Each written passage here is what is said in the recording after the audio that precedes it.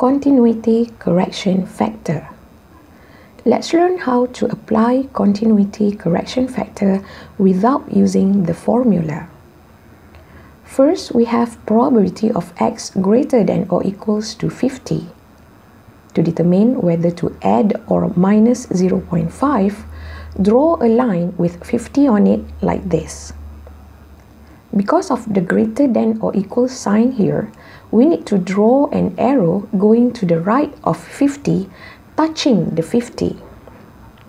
In order for the arrow to touch 50, we reverse a little bit from 50. Since we reverse a little bit, we need to minus 0.5 from 50. Thus, the probability becomes probability of x greater than 49.5. Then we have probability of x greater than 50.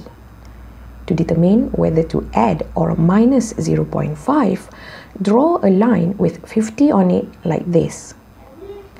Because of the greater than sign here, we need to draw an arrow going to the right of 50 without touching the 50. In order for the arrow to not touch 50, we move forward a little bit from 50. Since we move forward a little bit, we need to add 0.5 to 50.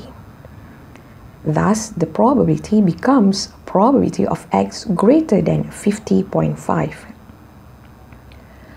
Next, we have probability of x less than or equals to 50. To determine whether to add or minus 0.5, draw a line with 50 on it like this. Because of the less than or equal sign here, we need to draw an arrow going to the left of 50, touching the 50. In order for the arrow to touch 50, we move forward a little bit from 50. Since we move forward a little bit, we need to add 0.5 to 50. Thus, the probability becomes probability of x less than 50.5. Then we have probability of x less than 50. To determine whether to add or minus 0.5, draw a line with 50 on it like this.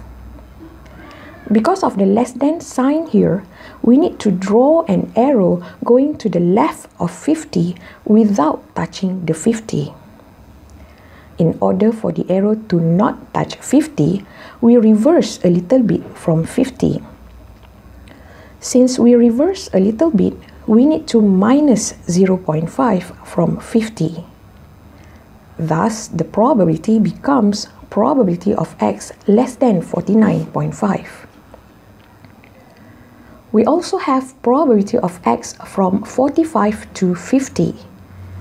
To determine whether to add or minus 0.5, draw a line with 45 and 50 on it like this. Because of the less than or equal signs here, we need to draw an arrow going to the right of 45, touching the 45, and an arrow going to the left of 50, touching the 50. In order for the arrow to touch 45, we reverse a little bit from 45. And in order for the arrow to touch 50, we move forward a little bit from 50. Since we reverse a little bit, we need to minus 0.5 from 45. And since we move forward a little bit, we need to add 0.5 to 50. Thus, the probability becomes probability of x between 44.5 and 50.5. Lastly, we have probability of x between 45 and 50.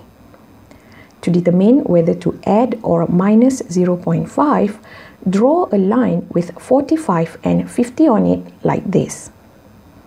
Because of the less than signs here, we need to draw an arrow going to the right of 45 without touching the 45, and an arrow going to the left of 50 without touching the 50. In order for the arrow to not touch 45, we move forward a little bit from 45. And in order for the arrow to not touch 50, we reverse a little bit from 50. Since we move forward a little bit, we need to add 0.5 to 45. And since we reverse a little bit, we need to minus 0.5 from 50. Thus, the probability becomes probability of x between 45.5 and 49.5.